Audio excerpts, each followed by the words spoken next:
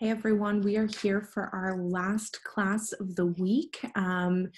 You made it. You've gone through a whole week of this now. I would love to hear how this went for you. Obviously, we're still playing around with a few things, and we're still getting used to schedules. But would love to hear how this first week went for you. In terms of stuff upcoming, thinking about ways to keep you accountable, if you need that push or if you want that push, and as far as keeping folks organized and on top of their schedules, what do you need? What can I do for you? And how can I be of help in getting you situated that way and keeping you on top of stuff? I know it's kind of tricky when we've got no real daily schedule and when we're so far out of our routines, but my hope is that we can find a way to keep everybody at least feeling good about their schedule. Go ahead, and if you're feeling up for it, I've uploaded some kind of interesting and informative resources to our COVID-19 discussion board. Again, this is no pressure. I do want to give those folks an opportunity to opt out of it who feel like they need that space and would like maybe at least one space that isn't talking about this current outbreak.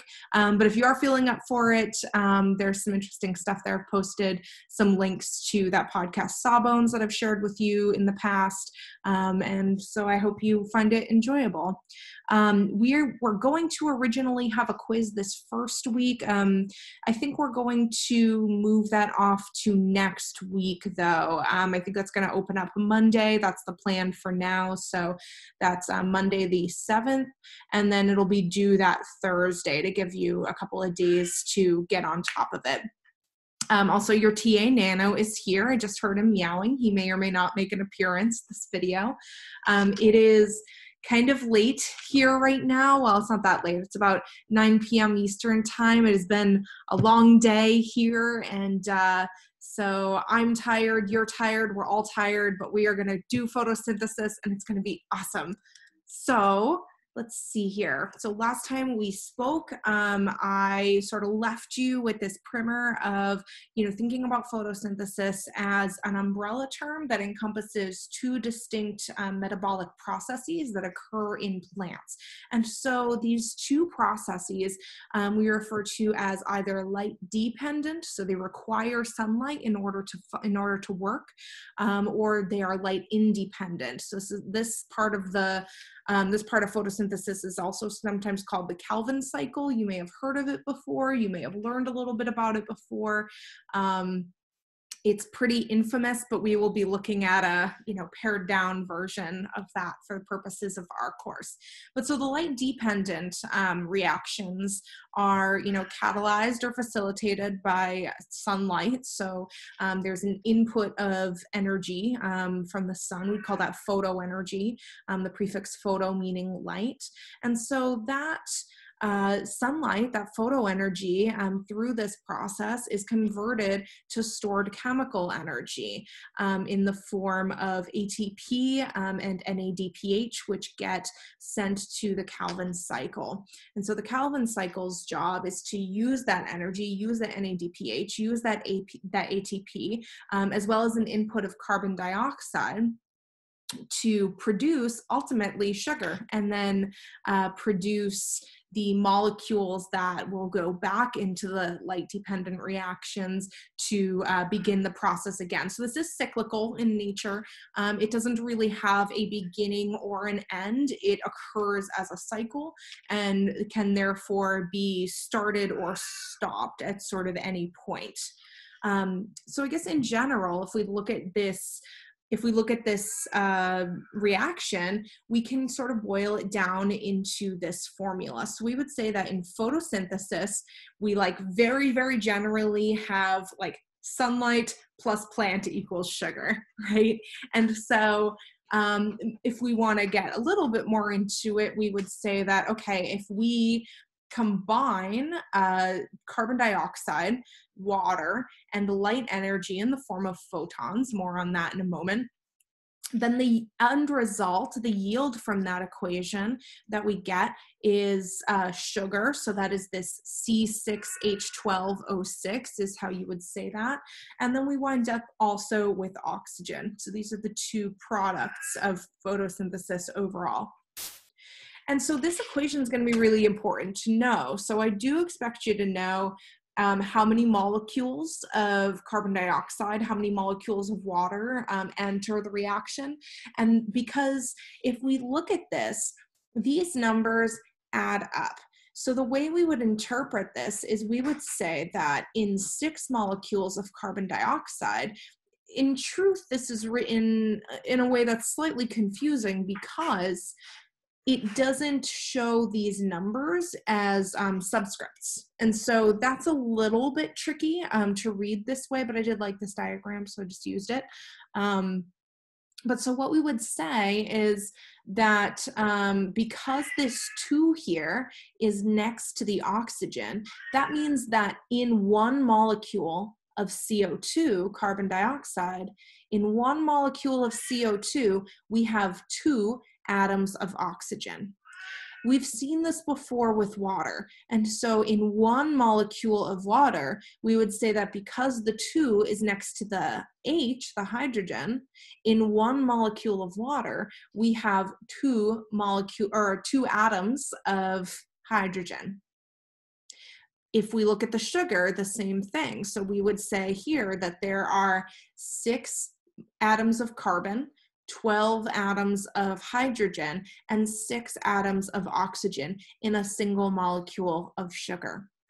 And so that tells us what the numbers to the right of, these atomic symbols are.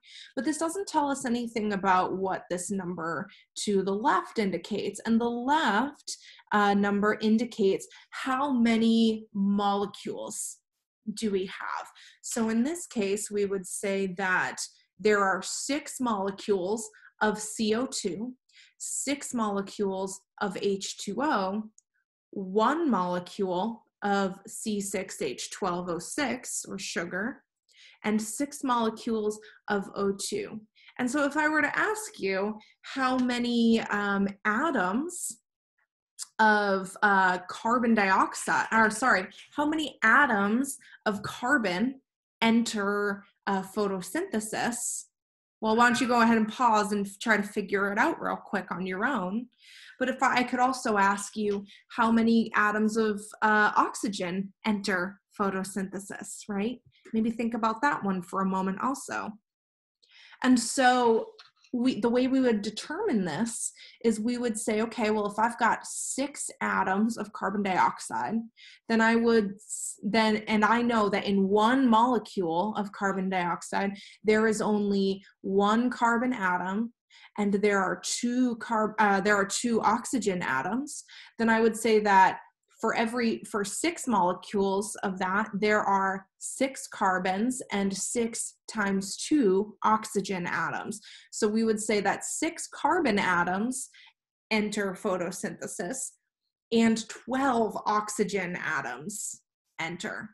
But actually that's not even really true, because if we accounted for the water also, we would see that, for every 1 molecule of H2O, we have 2 hydrogen atoms and 1 oxygen atom. So we would say 6 times 1, right? Because there's only 1 oxygen atom in each molecule of water. So 6 times 1 is 6, and then 6 times 2 is 12. So really we would have, what is that? 6 times 2, so 18, we would have 18 atoms of oxygen starting photosynthesis.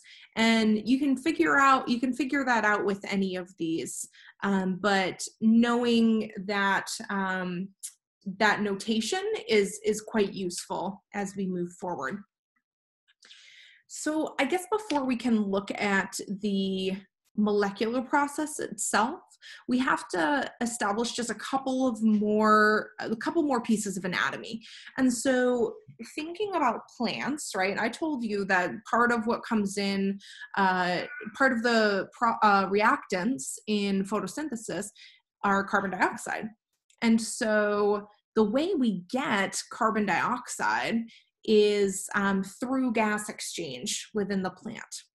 And so the way the plant is capable of conducting gas exchange, so intake of CO2 to conduct photosynthesis, and then the release of oxygen at the end of photosynthesis, is through these structures called stoma or stomata. And these are little like pores in the leaf. They're like almost like pores in your skin, you can sort of imagine. And there's a little bit more to them than we're going to explore for our purposes, but what we need to know, what's relevant to us right now, is that the stoma are openings in the leaf that allow the leaf to absorb carbon dioxide and release oxygen. And so of interest to us also is a structure called the cuticle, which actually isn't labeled on this particular diagram, but the cuticle would be found as the outermost layer of the leaf. So the cuticle is kind of like this waxy layer. It's pretty thin. Well, actually it could be thick depending on the species of plant. But the cuticle is going to be this kind of waxy layer that works to maintain homeostasis for the leaf by preventing water loss through the leaves. And if we remember that it's waxy, it's fairly intuitive how that works, right? Think of it like a sheet of saran wrap over the top of the leaf. That sheet of saran wrap is going to prevent the water loss from occurring. Therefore, it's going to prevent that plant from drying out and from losing all of its water through the leaves and through the stomata and just evaporating right out of the cells. Another thing that we need to understand before we can get into the mechanisms of photosynthesis is light. Now we've actually talked about this before a little bit, but we're going to touch on it again here and now. So what's important and relevant about light, as you know, I guess the physics of light that we care about, is that it behaves as both a wave and a particle. And so that's kind of a weird thing to wrap your head around, but it behaves as a wave in a way that we can actually quantify and measure. So if I recall correctly, we've spoken at least once about this concept of wavelength and different energetics of light. And so what we call a wavelength is essentially when light shines through a prism, and they've got this really cool tool that can measure this. When light shines through a prism and creates these waves, right, that they graph out and test for and measure, the distance between crests of those waves, so we have like the hills are we call crests, and the valleys we call troughs. So the distance between crests is what we call the wavelength, just the length of the wave, literally. So the rule here is larger wavelength, greater distance between waves. We would say that that light has less energy. It's not traveling as rapidly. The inverse is true also. So if we have closer crests, shorter wavelength, that light is traveling much faster, therefore it is much more energetic. Now I told you also that light behaves as a particle, and that particle we call photons, which is going to become relevant really, really soon in just a moment here. So hang on to that and just keep that in your pocket for a moment. The parts of light that we can see live on the visible light spectrum here, which if we look all the way at one end, we would say that the end that my cursor is on, where gamma rays are, this is where like the really high energy wavelengths are. And if we go down to the opposite end of the spectrum, this is where all the really, really low energy wavelengths are. So we've got things like radio waves, and not labeled here, but like microwaves are there. The visible light spectrum is right over here, just under UV. So that tells us that the visible light spectrum, the light that we can actually see with our human eyes, is less energetic than UV wavelengths. And so in that spectrum, different colors contain, or what we perceive as different colors, contain different energy levels of light also in different wavelengths. And so if we go look on one end, we would say like, okay, over by violet, that end of the visible light spectrum would have shorter wavelengths, higher energy than light on the opposite side of the visible spectrum. So like red lights or orange or yellow or green, for example. And so also just a quick refresher looking at the chloroplasts, we talked about this in our last video.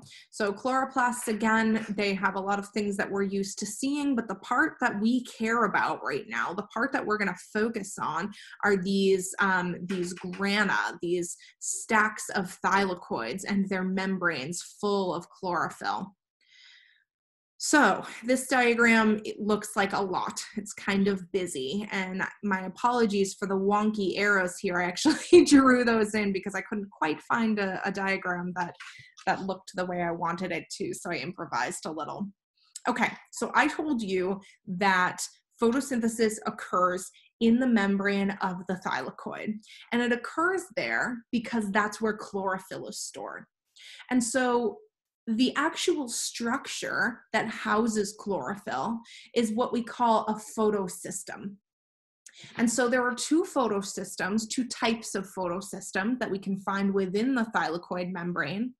And so we call them photosystems 2 and photosystems 1.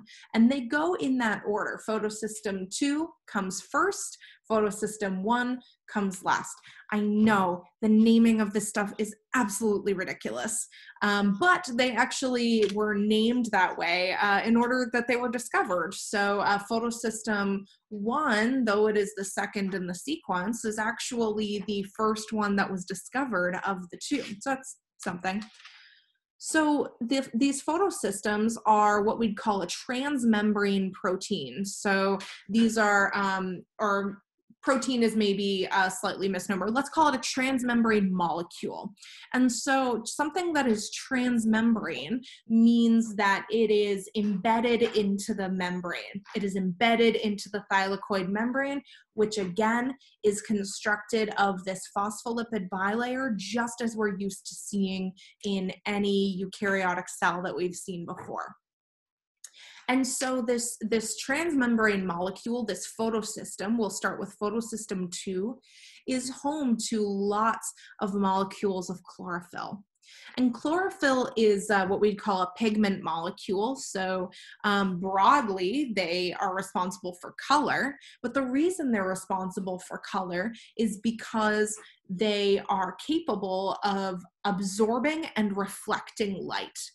And so this is exactly what happens here. So the sun is going to, hit the leaf, right? Sun touches the leaf, everything's cool.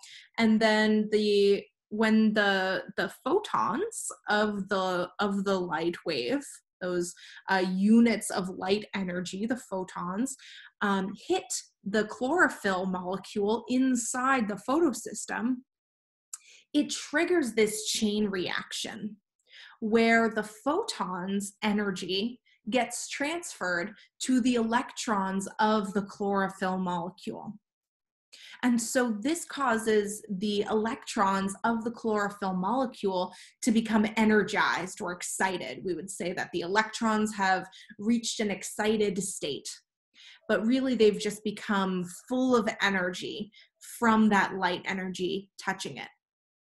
And so when that electron becomes energized, it then starts this chain reaction of transferring all this extra energy all the way down the line. So light hits this first chlorophyll molecule, transfers its extra energy over here, down to the next one, to the next, to the next, and then eventually working its way to the inside of the photosystem.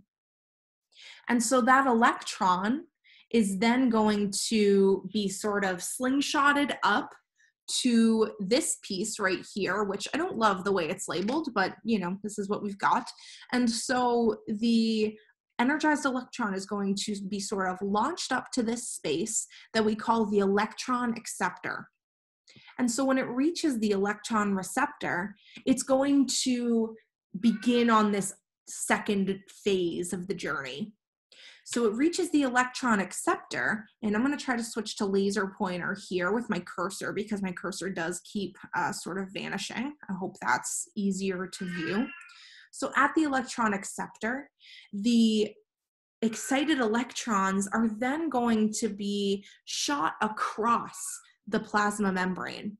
And so they do this by sort of hopping from acceptor molecule to acceptor molecule. That's what these circles are here. They're acceptor molecule. They're like landing pads for the excited electron. And so as the electron is sort of hopping down, it is going to lose energy, and that loss of energy is going to be transferred to this guy here, this protein. So this is what we'd call a transmembrane protein. And this guy's job is only to pull hydrogen atoms in. So to orient ourselves, again, in case it wasn't totally clear, up here, this blue is going to be the stroma of the chloroplast. This more greeny beige spot is going to be the inside of the thylakoid. So this is the membrane here. And the electrons hopping from acceptor to acceptor, losing energy, and that lost energy is used to power this transmembrane protein to pull protons, hydrogen atoms, from the stroma to the inside of the thylakoid. This portion here that I'm circling around is what we call the electron transport chain, or the ETC. This is super, super important, and we will see it again when we get into cellular respiration pretty soon. The mechanism is fairly similar. So this is something that you will absolutely see again. So we are transporting electrons over and using them to power this doorway, we could think of it as, to pull protons from the stroma to the thylakoid space. So now the electron's here on this final electron acceptor, and now it's lost some energy. It's not quite as energetic as it was back in photosystem 2.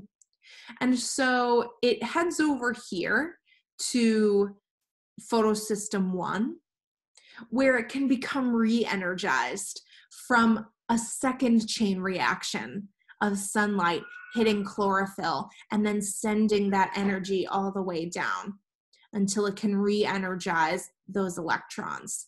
And as those electrons make their way up to the electron acceptor of photosystem 1, they then get picked up by a molecule that we call NADP+. That's how you'd say that, NADP+. And so the process here is kind of interesting. So all of these electrons are essentially getting sent here to photosystem 1.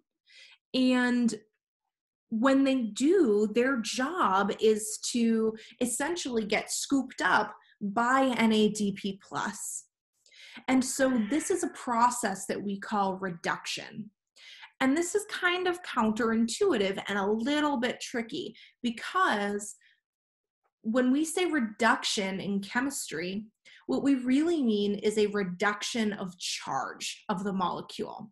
So even though NADP+ is gaining an electron, it's lowering its overall charge. It's going from NADP+ to NADPH. It has gained an electron. It has gone from having a net positive charge to being neutralized with an electron. And so now we call it NADP+. The whole purpose of all of this is ultimately to pull protons into the thylakoid space. So bring them from the stroma to the thylakoid space. And so when this happens, when we pull a ton of protons into the thylakoid space, what we wind up doing is creating a really high concentration of protons, really high concentration of proton ions. And remember, we call them ions because they have overall a net imbalance of charge. They are positive overall. And so the transmembrane protein here that they got pulled in through, the thing about this doorway is that it's a one-way street. You can pull protons in, but you can't send them back out. The only way out of the thylakoid space is through this molecule, ATP synthase. So this is another transmembrane protein, but this one's special, and I'm leaving it on this diagram because it's a little bit more detailed. We'll hop back to the other in just a moment. Your TA is joining us to explain further. I guess maybe I'm not doing a good job. There he is. Anyway, so ATP synthase is a special transmembrane protein whose job it is to facilitate chemical reactions that create ATP. So remember, ATP is the unit of cellular energy that is used to power a cell. So the only way out, if this red box represents ATP synthase, the only way out is through here. So now we've got a high ion concentration on one side and a low ion concentration on the other. This should look familiar because we talked about osmosis quite a bit. And by now, you should know that, concentration gradients, when they are formed this way, will always be set up so that the solutes will move from areas of high concentration to low concentration. And so in this case, if the only doorway out is through ATP synthase and the ions, the solute in this case, the protons, all want to move from the area where it is highly concentrated to where it is low concentrated, it's going to go through the ATP synthase. And when it does, there's a really interesting chemical reaction that occurs because when we go through ATP synthase, this little piece on top, this like messy bun of the ATP synthase, is kind of like a turnstile, like you would see like when you're taking the subway or something, and it actually turns with the energy of protons passing through it. And when it turns, it joins a phosphate ion and that molecule ADP. So ATP is the final product. ATP's full name is adenosine triphosphate. So adenosine is similar again to adenine, like we saw in your nucleic acids, tri meaning 3, and phosphate is like phosphate groups. And so ADP is its cousin, so adenosine diphosphate, so that adenine analog plus 2 phosphates. So the job of ATP synthase is to add on that third phosphate group to ADP, creating ATP. When we are doing this process, when we've got all these positively charged protons hanging out on the inside of the thylakoid and then fewer on the outside, one thing that is useful to know as we go forward is that this creates also an imbalance of pH. We haven't talked a ton about pH. We'll revisit it a little bit later, but what is important to know for now is that in general, when you have a space that has a high amount of hydrogen ions, that generally means a more acidic pH. So a lower number on the pH scale compared to having fewer hydrogen ions or protons would give you a higher pH or less acidic or more basic, we would also say. And so now that we've produced this ATP and the NADPH, not pictured here, Now we're ready to move off to the Calvin cycle. And so these are our light independent reactions. So they don't occur with the use of sunlight. In fact, they only occur indirectly, I guess, because of sunlight. The products of the light dependent reactions are what's going to power the Calvin cycle here. And so we've got three main, I guess, phases to the Calvin cycle. And this is, again, a very pared down version of the Calvin cycle. Depending on which sources you're looking at, you may find, some really complex stuff. I'm going to spare you all the gory details there, but it gets quite complex. But this is what you need to know for our purposes. And so the three stages that we're focusing on are fixation, also called carboxylation, reduction, and the regeneration of Ru-BP. So Ru-BP is a carbon-based molecule that is important for this cycle. And so what happens at the start, remembering that this is a cycle and like start and end don't really mean anything. At the start of the Calvin cycle, we have carbon dioxide entering. And the way carbon dioxide enters, again, is going to be through the stoma or stomata. And so when carbon dioxide enters through the stomata, it's going to react with that molecule Ru-BP. Now, Ru-BP is made up of 5 carbons itself. And so when it reacts with carbon dioxide, it reacts with that extra carbon. Now it forms a 6-carbon molecule. That 6-carbon molecule is then sort of quickly split in half into 2 3-carbon molecules that we call 3PG. So 3PG is the molecule that's going to enter the phase that we call reduction. And so this is when our ATP and NADPH are going to start to become important. So there's going to be a series of chemical reactions here that involve using the energy of ATP to and taking electrons from NADPH that are eventually going to convert this molecule 3PG to G3P, which are 2 different things, even though it sounds like the letters are just rearranged, and I guess they are, but they're 2 different things. So now that we've used up the energy from ATP by cleaving off one of those phosphate groups, now we've created ADP again. And when we donated the electrons from NADPH, now we've created NADP plus again. And both of those can be recycled and return to the light reactions, return to the thylakoids in order to be reused.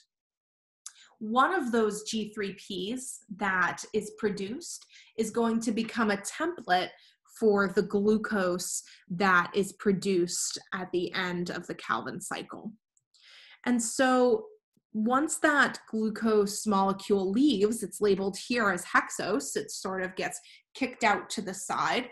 We're going to enter the last stage that we call regeneration, specifically the regeneration of Ru-BP. And so, the remaining G3P molecules that we had left, remember these are made up of 3 carbons. These are going to be used to recreate a molecule of Ru-BP. But in order to do this, we have to use energy input from ATP once again. And so once Ru-BP has been recreated, the cycle can begin again with more carbon dioxide entering the system. And so I know that's quite a lot and it can feel really dense. I've included another video from another resource that goes over the Calvin cycle specifically. Please come see me if you're having any issues with making heads or tails of this. Again, I know it's quite a lot of information. This is something that we'd normally spend probably a couple of class periods on, and so certainly wade through it at your own pace. Come see me. I would love to see you, and certainly let me know if you have any questions. Let's start using that discussion board and start playing around with it and getting used to this new online structure. I hope you're all doing really well. I really look forward to hearing from some of you. And in the meantime, have a great evening, and I will talk to you soon.